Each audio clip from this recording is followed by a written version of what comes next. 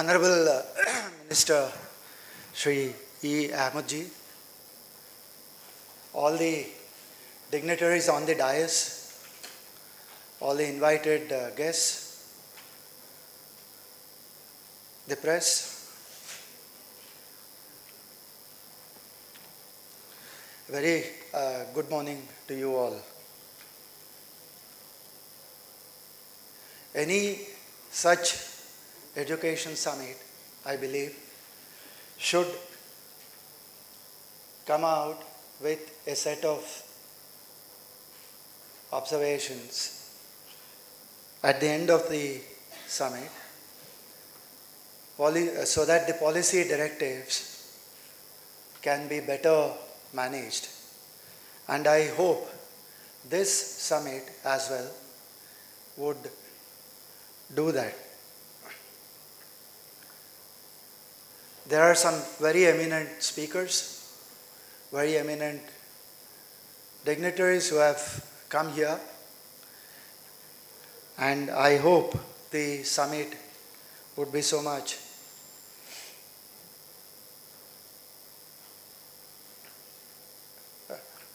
the summit would gain so much from their expertise. We have in India a very large education system because we have large numbers. In India, anything that we talk about revolves around numbers, and the kind of numbers that we have provides great opportunities but also provides great challenges. And if we do not address those challenges, the advantages that we perceive in this country would also be put to disadvantage. For example, we have at the higher education level, and more so in technical education, we have almost 3 million students entering the system.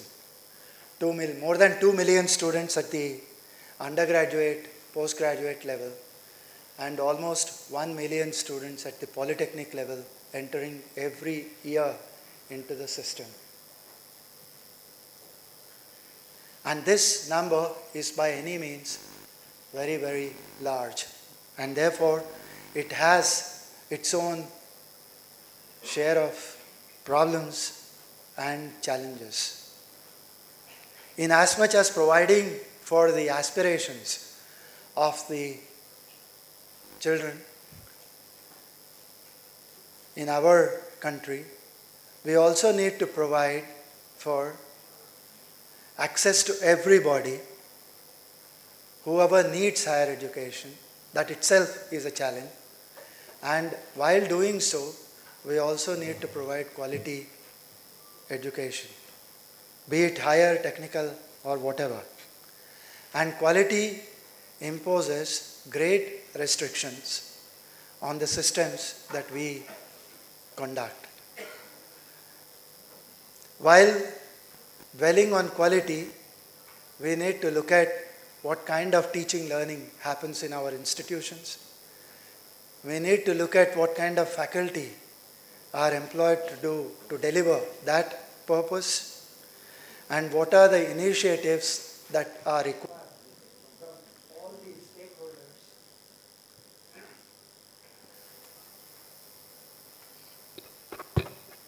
From all the stakeholders in this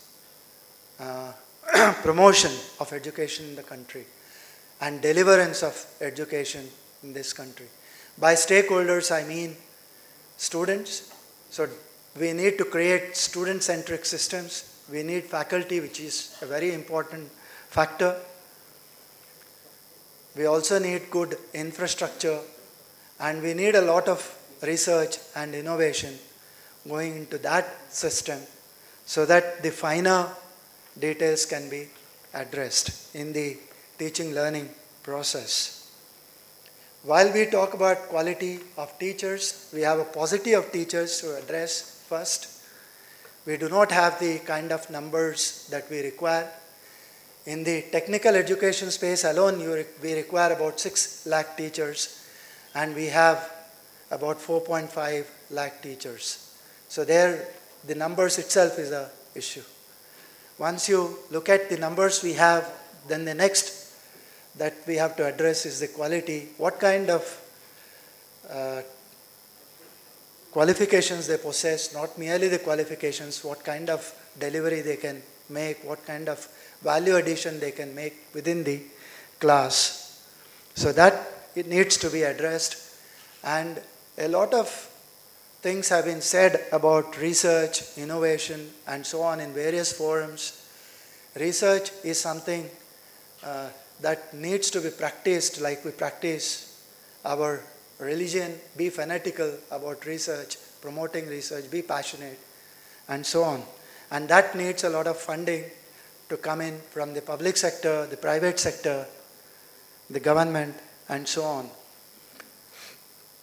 Merely saying that I would set up a research institute does not make it necessarily a research institute. It takes a lot of time, a lot of inputs, maybe 30, 40 years to get it a good research institute. But looking at the kind of numbers that we have, we need to make a policy decision somewhere and realize that all our institutions, no matter what way they are run, can become research or quality institutions overnight, and not all of them will ever become research institutions. So we need to figure out what the institutions that also do, research institutions that also do teaching, and teaching institutions that also do research, and promote the culture within those institutions which have the necessary wherewithal to become good teaching institutions and good research institutions. There is a lot of talk about finishing schools and the kind of quality deficit that we have within our students' capabilities when they pass out, and something needs to be said there. There are several studies.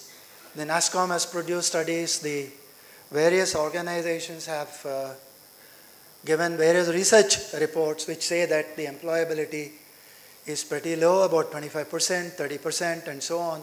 We need to revisit all those figures and also look at the assumptions that they have made while computing those figures. It's not that people are remaining vacant, the people are not employable. It's more to do with what kind of employment they get. If I am producing, let's say, 1 million graduates every year from the 2 million that enter the system, if I assume that 25% of them are employable and almost 7.5 lakh people remaining unemployed every year, what it really means is you have a civil problem at hand. You cumulatively, you see over a period of 5 years how many people you have unemployed and so on. So that's not the case.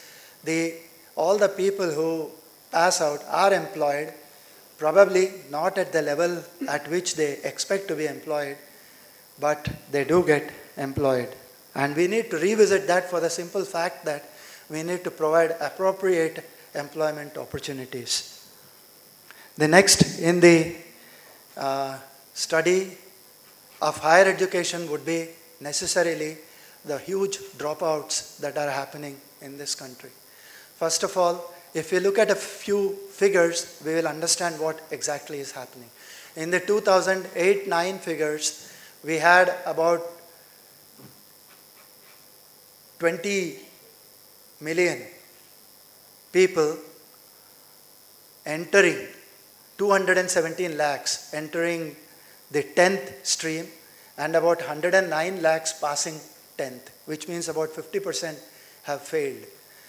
At the 12th level, we had 157 lakhs appearing and 79 lakhs passing 12th, which means another 50% dropped out there.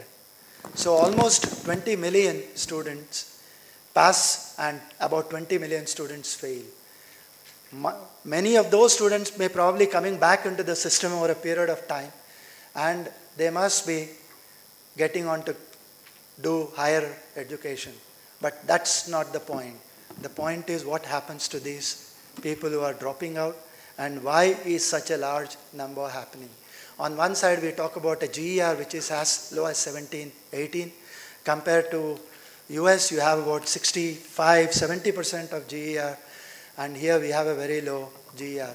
Hypothetically, if I assume all the students passing out, all the students appearing at 10th and 12th passing out, 10th, 11th, 12th, we will find out suddenly that we do not have enough number of colleges to accommodate all of them.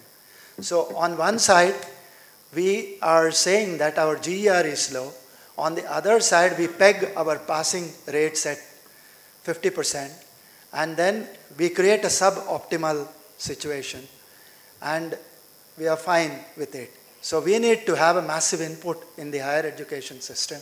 We need to create more opportunities. Maybe the students who are dropping out because of financial constraints. They have to support their families, or because they are just bored about the current education system that we have. Either way, you need a different paradigm, and the new paradigm that we need to push hard and push at this point of time is the skill building.